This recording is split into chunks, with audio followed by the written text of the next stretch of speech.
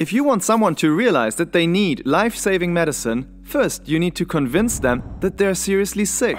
To make us realize that we humans really need righteousness, Paul shows us how unrighteous all humans are. In the first video, we saw that the gospel displays that God is good and just, and furthermore, that there's a problem called sin. Sin is all that is not right towards God and others. This is why sin is also called unrighteousness.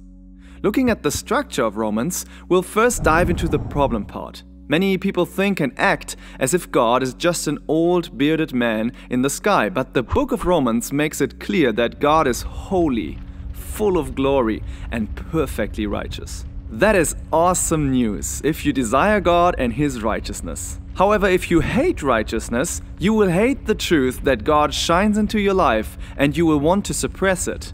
And that makes you guilty before the Almighty God. Romans 1:18 says, "For the wrath of God is revealed from heaven against all ungodliness and unrighteousness of men who by their unrighteousness suppress the truth."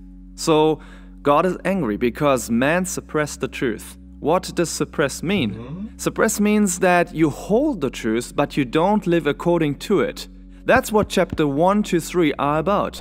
There are 3 truths that people prove to have by their action, but which they don't live out. And actually we can compare chapter 1 to 3 with a courtroom scene. Each chapter shows a specific truth and how it is not put into practice before a holy God. First, there are people who have knowledge of God and worship the creative power. However, not according to the truth that God has revealed them in creation, namely, that the Creator has divine power and is not human.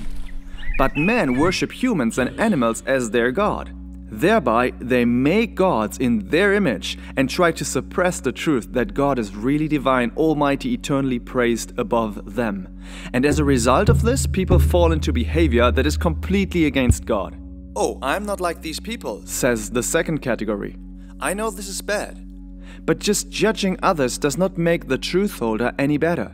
He knows more, but he does the same, so he's guilty as well. "But I'm different," says the third. "I'm a Jew and I have the law that Moses gave us. I can teach you if you want." Well, but just having the law isn't any better. He has the law and with it such an extreme knowledge about good and evil, but he does not practice the truth, so he's guilty as well. But who is good then? Nobody. Everyone uses their body to do things which are evil, and the entire world is guilty before God, period.